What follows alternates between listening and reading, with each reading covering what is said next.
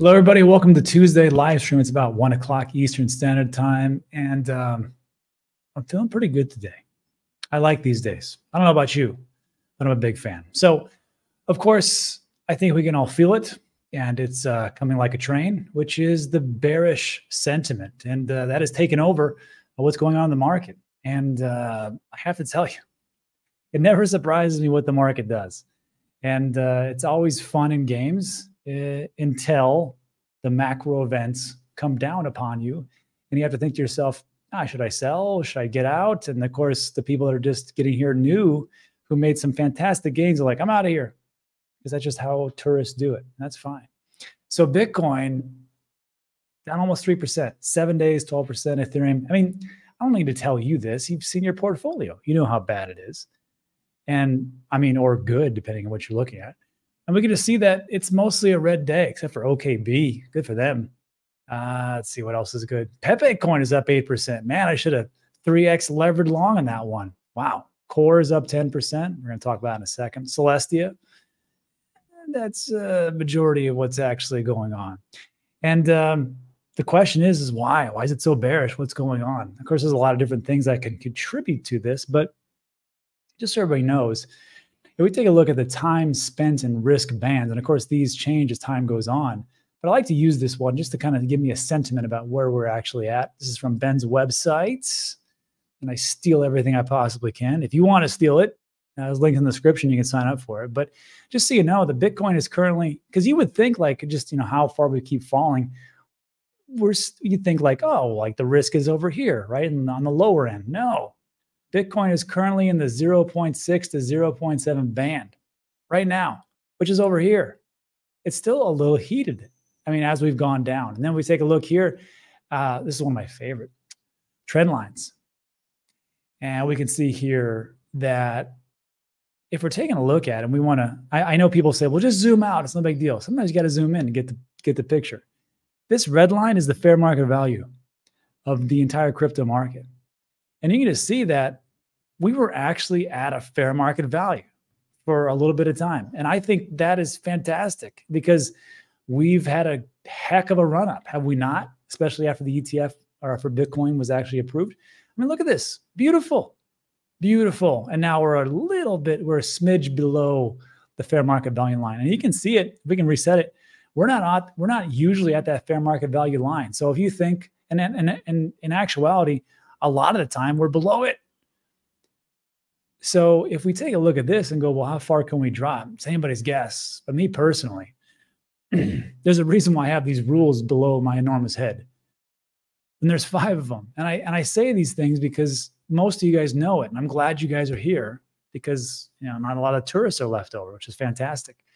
So the rules are, don't invest more than you can afford to lose, right? I mean, right now, is my portfolio down quite a bit? Yes. But did I do the last rule, which is take profits? Yes, I did. And this is why this is how I am when these things go down.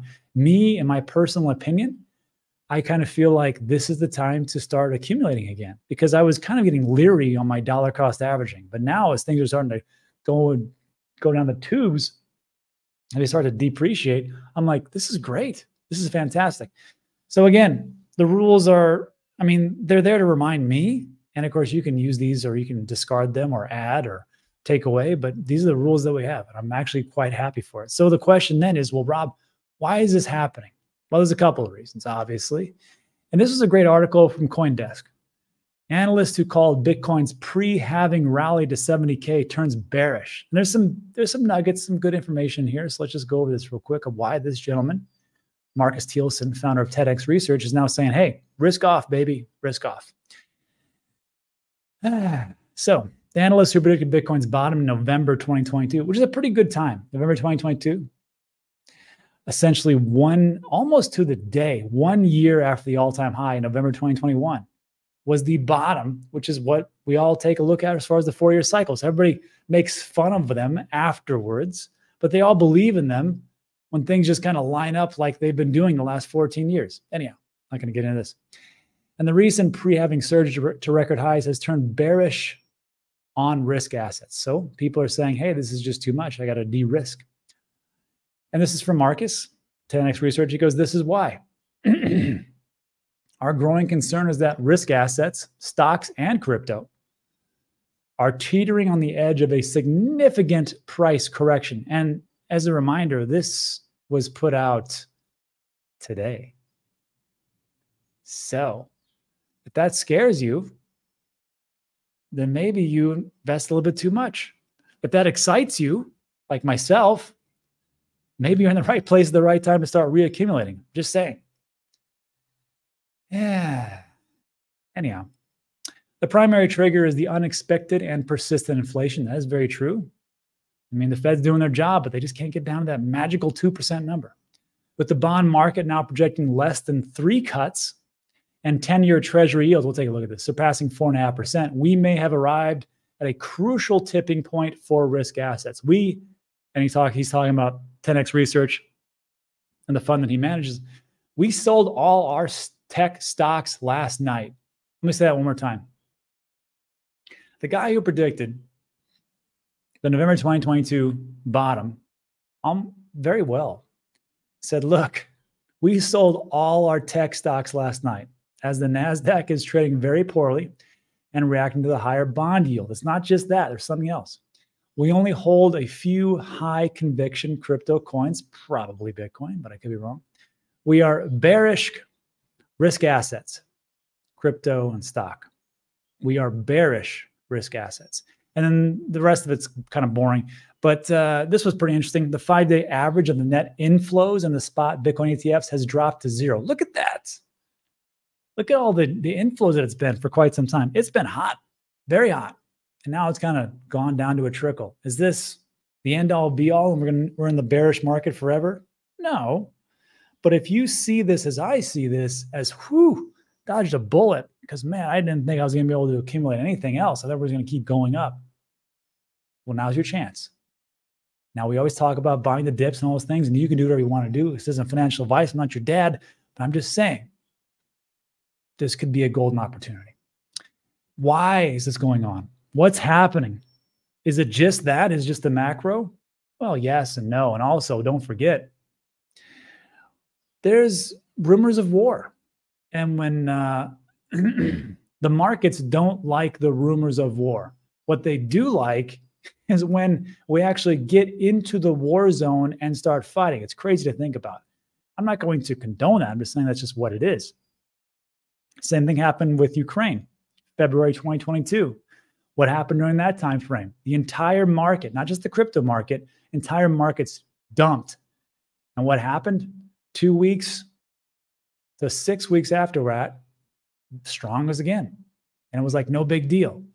So it's buy the rumor, sell the invasion, I guess. I think I reversed that. But all I'm trying to say is that there are a lot of people saying that this could be the next World War III. This could be awful. I don't tend to believe that.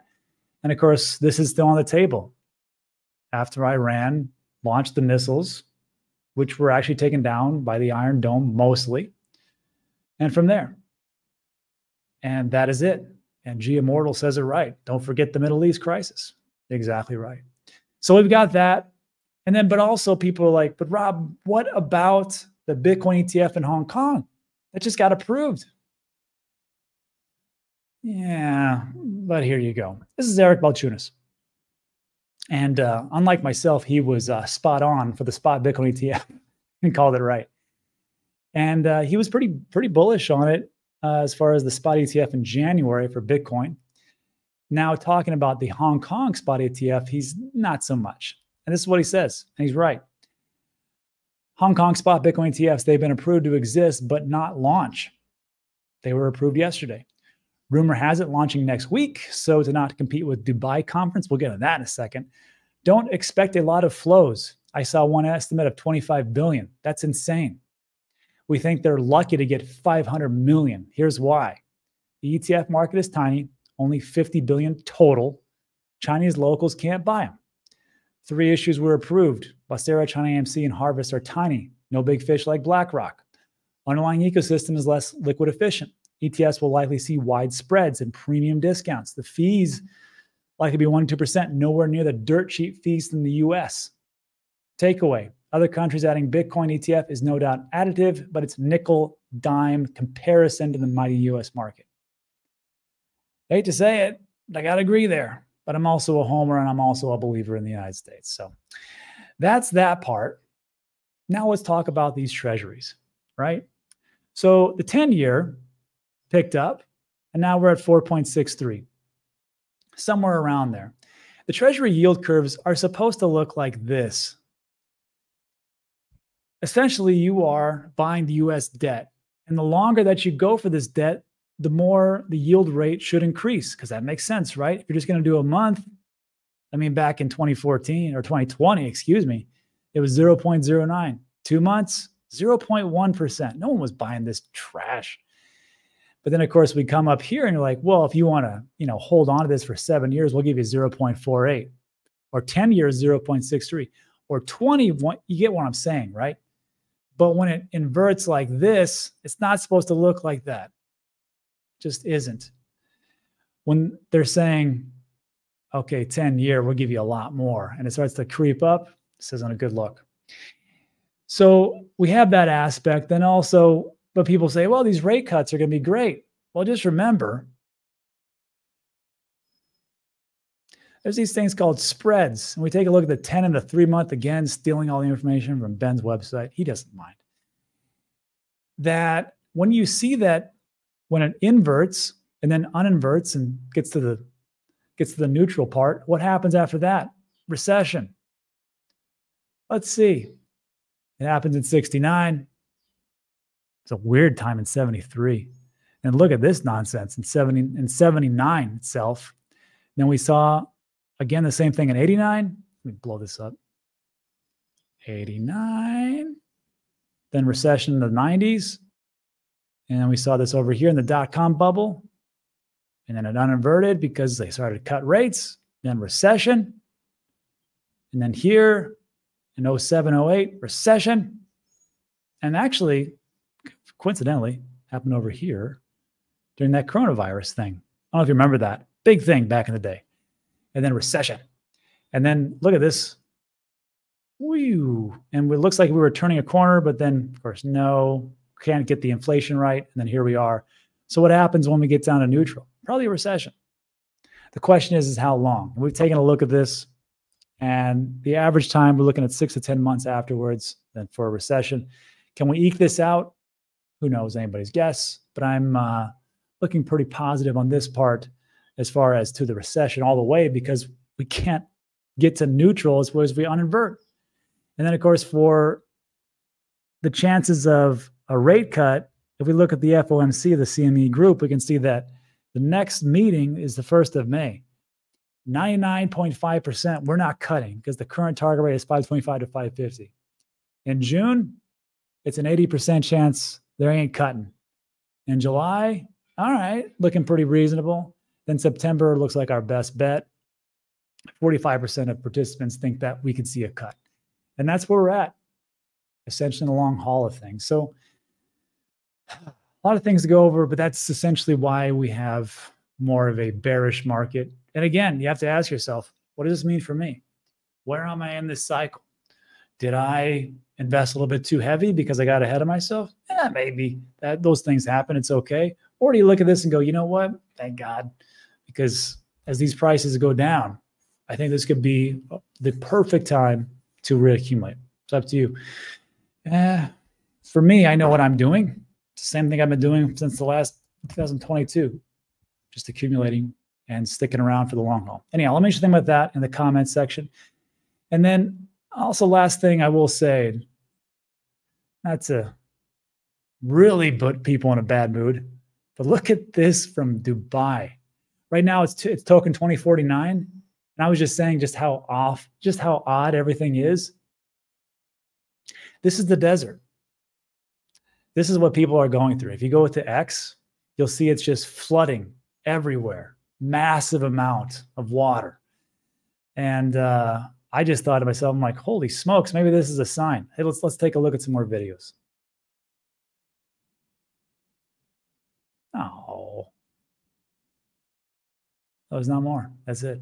think I was thinking of somebody else. Anyhow, hopefully everything works out over there in Dubai. But again, sign of the times, I could be wrong.